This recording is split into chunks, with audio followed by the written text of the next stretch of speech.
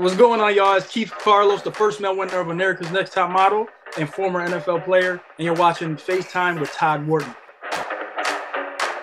From Times Square in New York City, it's FaceTime with Todd Wharton. With special guest, Keith Carlos. Musical guest, Showly. And now, here's your host, Todd Wharton. So welcome everyone to another episode of FaceTime with Todd Wharton. I'm your man, your host, Todd Wharton. Now before we get to the show, let's get to a new announcement. Now you all know we do monologues, skits, parodies, and much more. So I decided let's add a new skit to FaceTime with Todd Wharton. We're going to entitle that Funny Time with FaceTime. That's right, we're going to scour the internet and look for those funny videos that entertain us every day. Now today we have a new video from Baruch Baraket, and we're going to call this video 5-Minute Break. Why don't you guys take a look?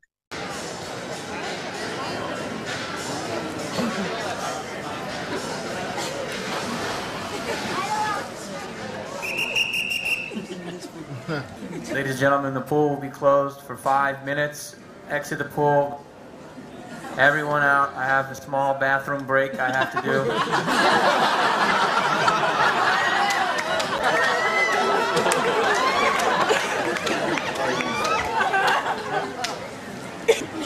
Pool open in 5 minutes. Thank you.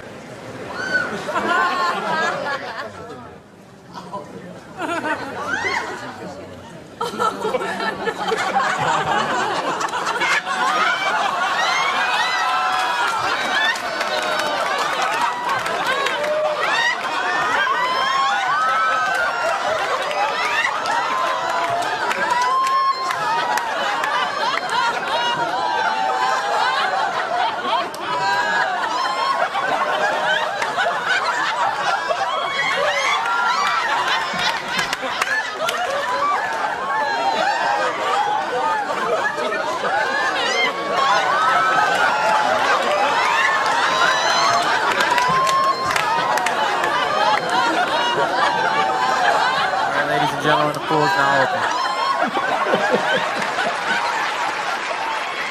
Oh man, guys, we're going to have a great show for you tonight. My first guest tonight is actor, model, former NFL player. My man Keith Carlos is going to be in the house. And then later on in the show, hip-hop artist Showly is going to be performing his hit song, I Can't Stop, right here on FaceTime with Todd Wharton. So guys, stick around, and we'll be right back after these messages. FaceTime with Todd Wharton is brought to you by Dr. Porky. You ever notice when you're sick, nothing ever goes right? Yes. Can I get a quart of wonton soup to be delivered? Hello? What do you mean I'll deliver it? Said it's Chinese takeout. You guys suck. Why do they make these medicine bottles so hard to open? Man, this tea tastes like shit. No more. This is perfect. Oh, why can't I fall asleep?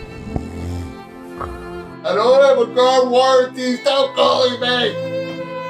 Why does it smell like nachos? Oh. Good morning. What's the matter with you? I feel like shit.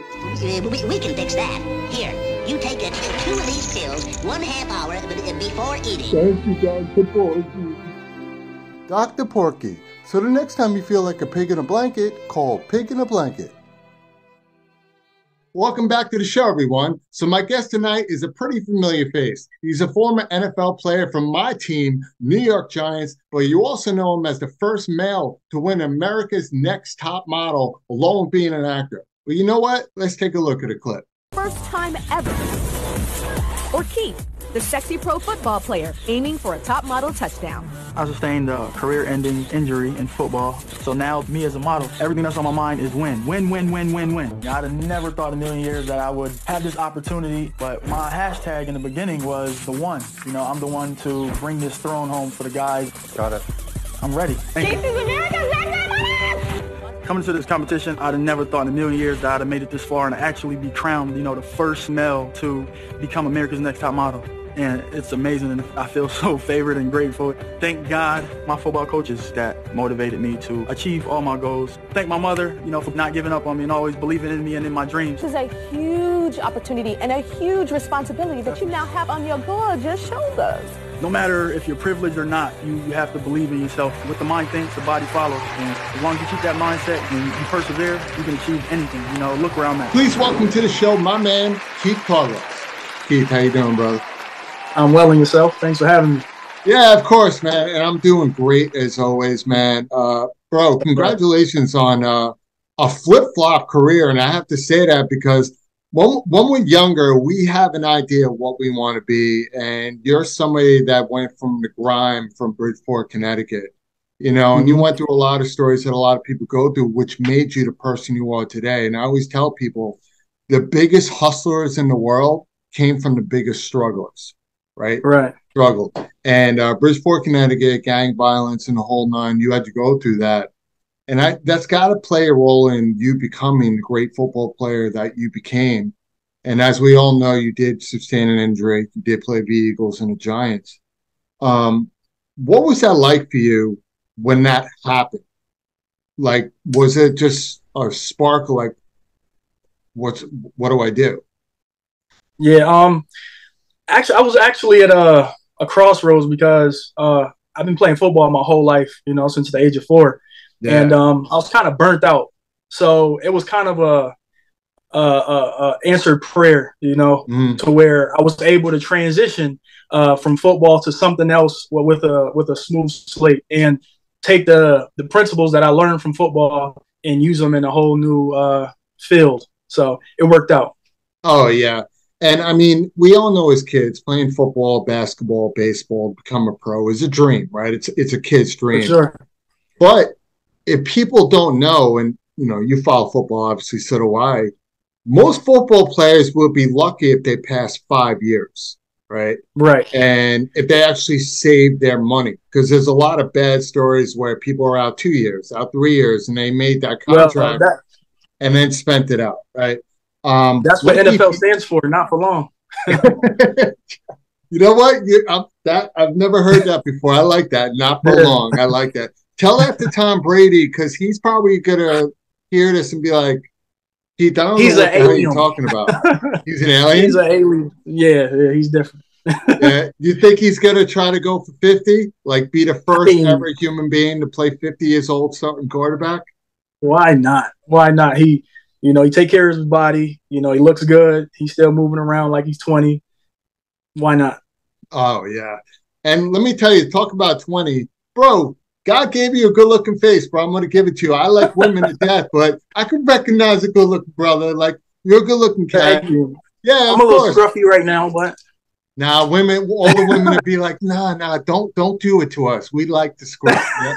I got it here, too. I knew you had a little scruff, so... I'm telling women who looking prettier right now. I said this to Jimmy. I see you. Okay. Cheekbones. I see you, man.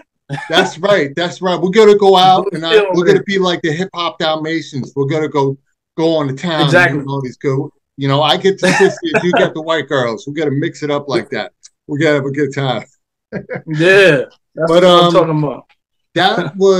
That must have been a really crazy experience. I mean, you talk about it all the time. America's Next Top Model. You got to meet Tyra Banks, who's a supermodel within herself. But this show, I'm glad you're capitalizing on it, because a lot of people that win shows or become the finalists, you never really see them capitalize after the show is over. Now, you signed with Ford, which is the most prestigious modeling agency in the world. How's your experience been with them since, with runways and magazine covers and everything else? Yeah, actually, I signed off the show with Next Models. Right. Then from Next Models, I went over to Ford, and I'm loving it there. They're rebuilding the LA office, but I'm signed with them pretty much worldwide, and I'm working consistently with them, and just building the clientele and growing. The modeling industry is, with COVID and everything, is so up and down. So I'm just riding a roller coaster and putting on my entrepreneur hat and making some things happen. Oh, I've been seeing it. And the great thing about modeling, especially guys, sorry, ladies, guys age pretty well. So my friend Alvin Clayton, who you may know, was one of the first Black GQ models. That's my boy. He's at IMG. He, I think, is, you know, I can't say his age because he'll kill me if I say it because I'm actually going to see him soon. Just say he's 25.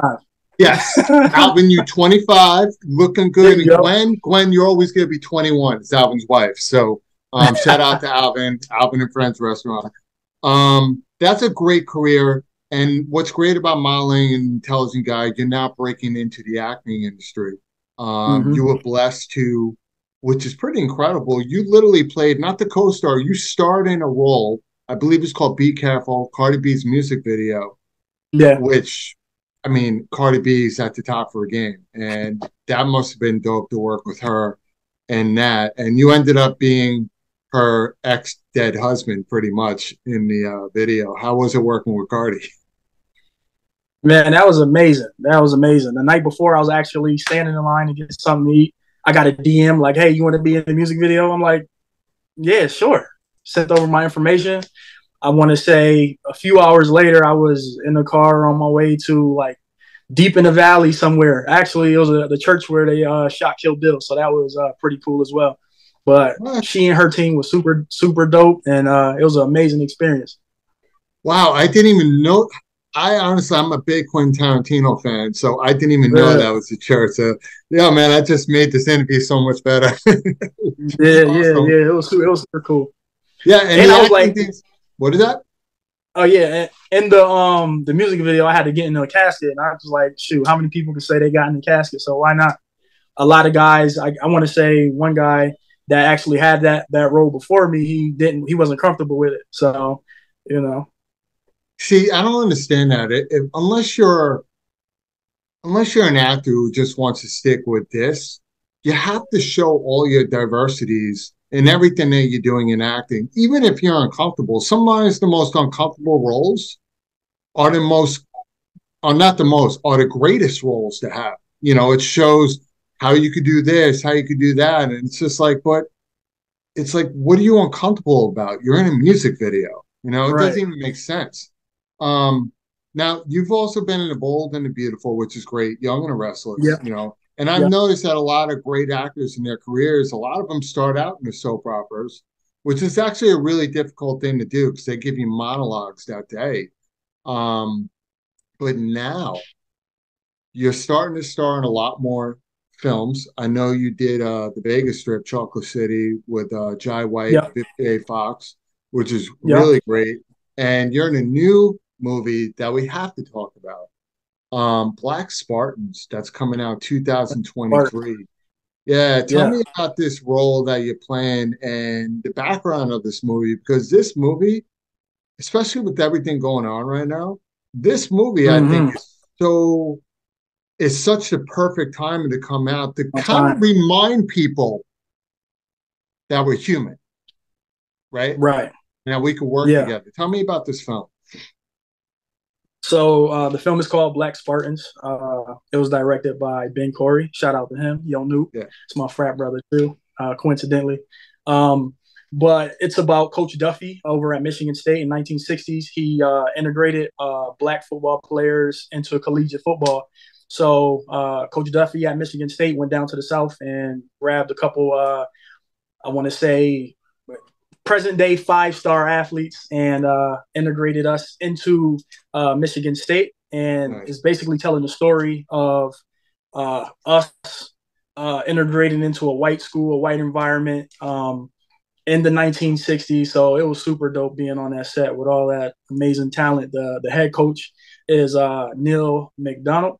And, man, he's amazing just watching him go and watching him act. And it's like, wow. And he's giving us pointers on set and just watching him, you know, he's just taking it all in. It was amazing. You know, was down in Atlanta. We shot that for about a month and a half. And nice. Yeah. That doesn't even take that long. Some movies take years. And if you guys don't know the name Neil McDonough, you should. Neil actually, he had a great role in Yellowstone, Kevin Costner. Killed that role. But for you Marvel fans, Neil McDonough is from Captain America. If you guys know him, he plays that a little badass Irishman that was part of the crew that Captain America, you know, teamed up with. I believe, to fight the Nazis as well. And I think he was in a couple of Avengers, so it must have been great to work with him because he's been in a ton of movies. And Yeah. I love seeing NFL players merge into acting. My boy Vernon Davis is into Mm. acting now, and he's doing great. He just got off the film with Morgan Freeman, and now Shout out to you're him. working in those, yeah, and you're working in these Yeah. same roles as well. So, how does that feel knowing that not only is your career taken off, but you're actually working with seasoned actors, award-winning actors, where you could really learn from them, but they might be able to learn a thing from you as well. How does that feel right Amazing. And a lot of it I learned from is, like you said, doing the soap operas. You know, it kind of stretched me to where I'm able to act and hold on to these lines and everything. It just makes film acting a lot easier, you know, because like you said, the scripts are so long, you know, they're like monologues. So going into film where it's a lot more, you know, chopped up, it's a lot easier. But watching these veterans go at it, it's amazing. You know, it's like sometimes you just get locked in the moment and you forget that you're filming. You're just watching them go. You're like, oh yeah, and you get right into it. But it's cool. It's like being in an acting class. You know, now? amazing. Neil actually played football as well in New York. I forget which school. But Really? my school, Purdue, was playing his school, and we put up a bet, 50 push-ups. We lost, unfortunately. So he called me out on set in front of everybody, and I had to bust out my push-ups. And he actually got down and did some with me. So I was like, okay, I see you, Okay. old school.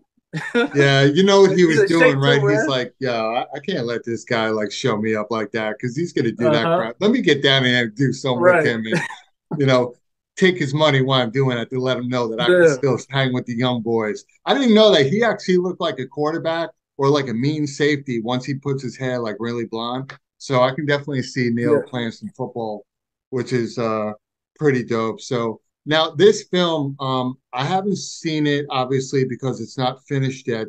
Are they talking about where they may be, what platform they may be putting this on? Do you guys It's have supposed any to go. ideas? Well, I heard that it's supposed to go to theaters first. So Nice. from there, I don't know. But we'll once I get that information, I'll put it out there. And yeah. Oh, I would love By it. the We got way, to my do a red character carpet. definitely got to do a red carpet. And by the way, I didn't even mention my character name is George Mickey Webster. Right. Yeah, so look out for George. Now, let me ask you about the character that you're playing. What's his real significance in this film that you're excited about rolling this character? Well, besides him being one of the first of the five guys that was integrated, Hmm. man, he was all American. You know, they actually created the position rover back, you know, which is like a mix of a linebacker and a safety, Yep. because of him. So Yep. he like changed the game of football. So that was amazing, and like his character matched mine a lot too. You know, he was a smooth, suave, funny guy. You know, that's kind of how I am. So it was a easy play. So it was good. Yeah, I like it. That's why I wanted to ask you because I knew there was a little more significance of this character. And just to let you ladies know and all the guys out there, remember, we have a great actor in Hollywood right now that started out known. His breakout role was Friday Night Lights, which is Michael B. Jordan. So we might have the next Michael B. Jordan right there in one of the future Black Panthers. So I'm just throwing that in Yeah, the air. I'm yeah, throwing that yeah. in the air right now. Put So that in the universe. Yeah. yes, keep an eye Wait, on this man. Well, yeah. Hardball? No. Oh, his character? I Yeah. What think wasn't he in so. Hardball? That's He might. when they was kids, possibly. Yeah, he was in the series Friday Night Lights for a That's the while. yeah. Yeah, Sheesh. he definitely played a controversial running back where nobody kind of let, but he rolled into the role. And if you guys don't know, that's where he broke out his role. And he's a great, great actor. And still to keep on this movie, Black Spartans, and we don't have to get really into it. I Uh-huh. know this film is based on Michigan State Spartans, right? But Right. it's been all over the news. And just to touch on it, Michigan State wants nothing to do with this film, which is pretty crazy to think about that because this film, not just this film, this college really played a historical significance in the barriers between white and black college players coming together. Were you surprised when Michigan State sent out a letter of kind of like a cease and desist that you can't use anything Michigan State? Were you surprised about that? I actually wasn't. Nothing surprised me these days. You could Yeah. just when something good is going to happen, you kind of just have to prepare. And kind of look at everything from every angle, especially when there's big money involved, especially for an institution, of that magnitude. So I wasn't surprised, and hopefully everything works out to where we can work something out and use the name in all the likeliness. So Yeah. Well, you know what? I think I was surprised. I know you're not, but again, you said it right on the thing. Nothing surprises us today because anything's possible. What does not surprise me is, first of all, I want to give a shout out to Rachel Richardson for connecting us. Shout out to Rachel. Rachel is a queen in her own heart, beautiful lady. Guys, if you don't know, stylist, she does everything. She's good people. So what does not surprise me is how she surrounds herself with good people. And when I read your backlog, I love how you consistently give back, and not just to one type of organizations. Like, you're doing stuff for underprivileged kids in Jamaica, right? You're giving back to cancer societies. You're big on women equality. Were you doing this before all this popped? Or did you decide, you know what, I have a lot of power now. Let me really dig into a lot of these issues that we're having, especially as a male role model. I think I can make a significance. Is this how you started going into that?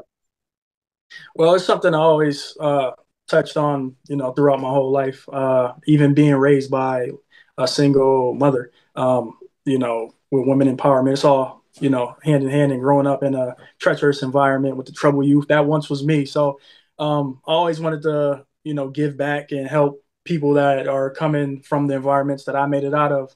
And, it's a nonstop and a constant job. So even now to this day, I'm building and growing and tightening up the things in that area. So, yeah, man, it's a lot going on in this world, huh? Yeah, a lot going on. And yeah. I think every day when we wake up, we should all really just look up and just be blessed that we just woke up another day, because there are people out there that don't. So, and I will say now, since it's significant, bless up to Tyree Nichols' family, what they're going through. And much love. Yeah, and I think we're all coming together. And unfortunately, it does take significant events like that for people to actually wake up and come together.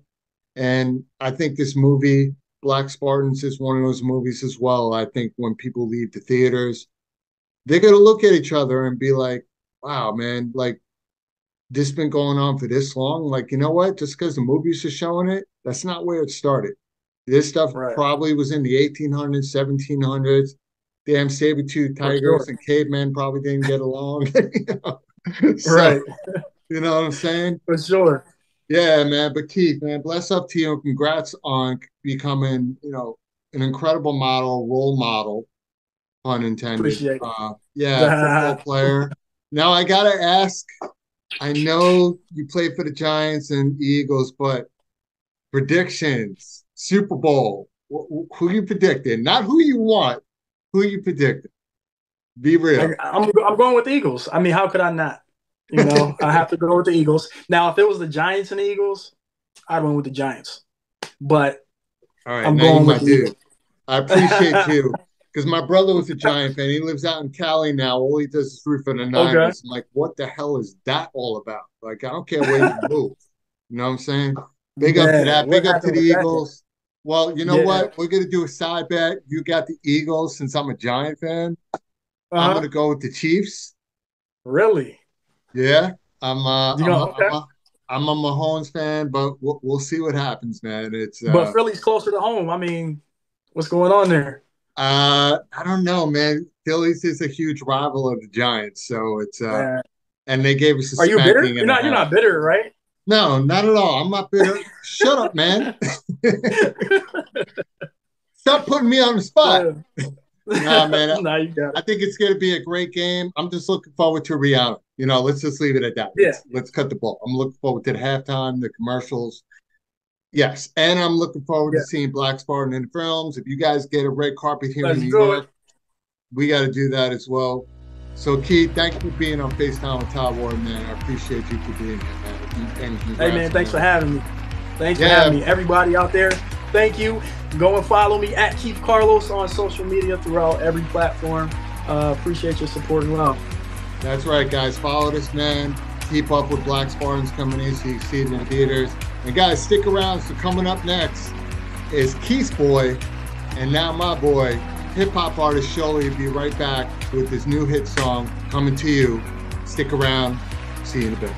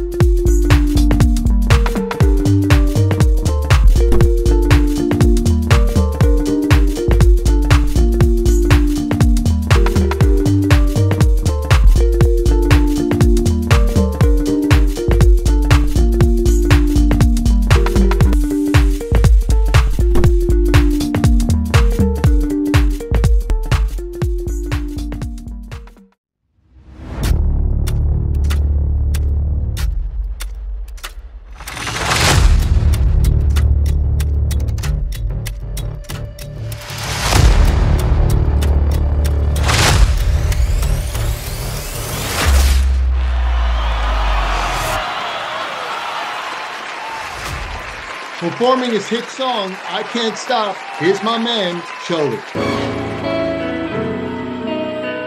It's like everybody who counted me out, they gotta use their toes now. You know what I mean? Cause I've been counted out so many times, I need a comma.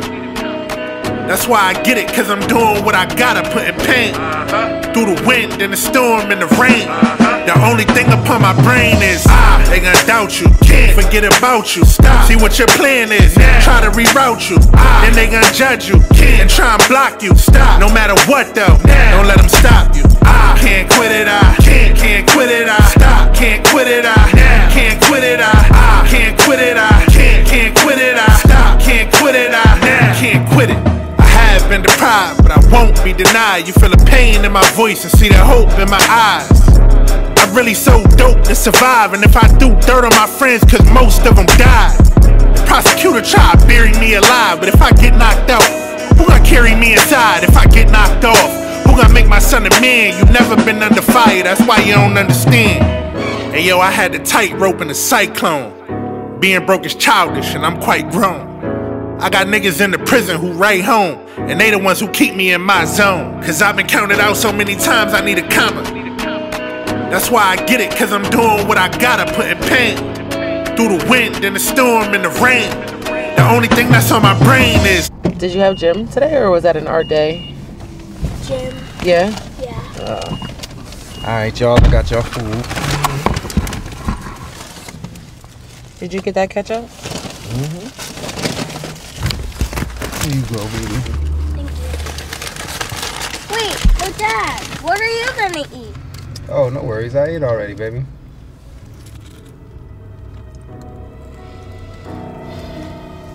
They gonna doubt you, can't forget about you. See what your plan is, try to reroute you.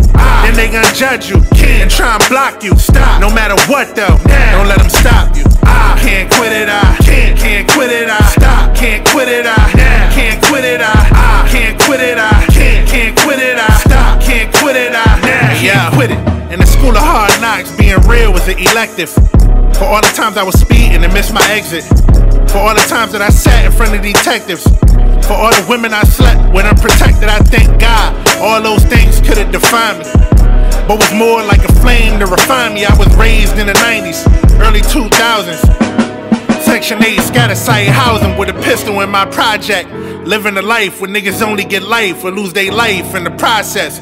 It's hard to process. Niggas who ain't got a pot to piss and just having a pissing contest. I was my mindset until the ock inside the prison showed me the infrastructure and who designed that. I got in business with myself, I made a contract. I found the people who can help me, made the contacts. Was drug dealing, but now thinking beyond that. That's stagnation. I don't even beyond that. We buying structures you can live in and can shop at. By 2030, you gonna see they couldn't stop that. Holy one.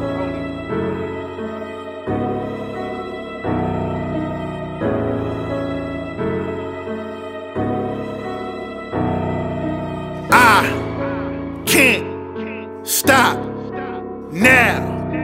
I can't stop now. Hey babe, did you do your affirmations today? No. Are you gonna give it a go?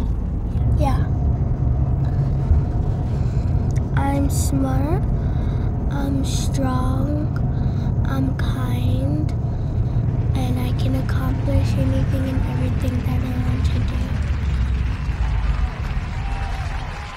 So I want to thank my guest, Keith Carlos, and musical guest, Showly, for being on FaceTime with Todd Wharton. Guys, I hope you enjoyed this episode. I know I did. Now remember, next week is Valentine's Day. So make sure you pick up the phone, reach out to that special someone, and tell them how much you care about them. Guys, I hope you have a great holiday next week. And until the next time, if you're not living a passionate life, then whose life you're living? Take care, guys. I'll see you soon.